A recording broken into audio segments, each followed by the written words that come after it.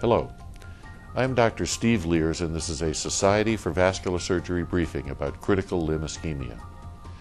Peripheral Arterial Disease, or PAD, is one of the most common problems encountered by vascular disease specialists. PAD affects over 8 million Americans, and its prevalence is increasing as the baby boomer generation reaches the age of 50.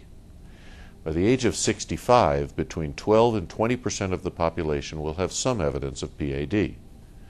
Smokers, diabetics, hypertensives, and those with elevated cholesterol are all at increased risk for PAD, and its presence is associated with increased risk of heart attack and stroke. In its earlier stages, PAD may be asymptomatic or cause only claudication, cramping of the leg muscles starting with ambulation and relieved by rest.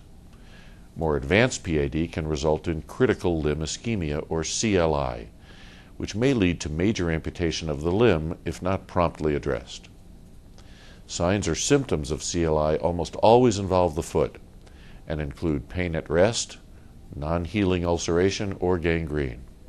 An open sore healing very slowly or a small black spot on the toe may both be signs of CLI. Such areas often occur after minor trauma or even trimming of toenails. CLI may be resolved by conservative management in a minority of cases, but more often an intervention is necessary to resolve the problem and heal the foot. A non-invasive Doppler ultrasound examination can establish the diagnosis, and then an angiogram is usually necessary to map the disease and plan treatment.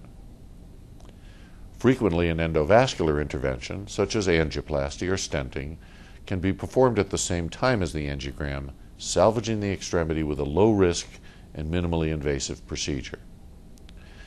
In many cases, however, an endovascular solution for CLI is not feasible, and the angiogram then furnishes the vascular surgeon with a roadmap to plan treatment.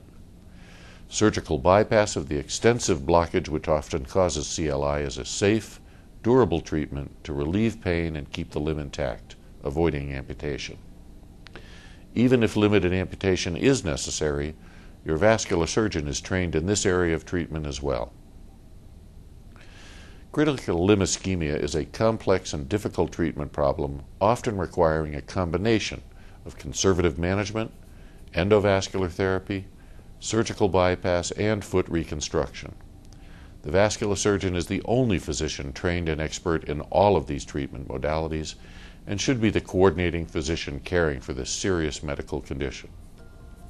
This briefing is made possible by a grant from Cook Medical. To learn more about vascular health careers, visit vascularweb.org.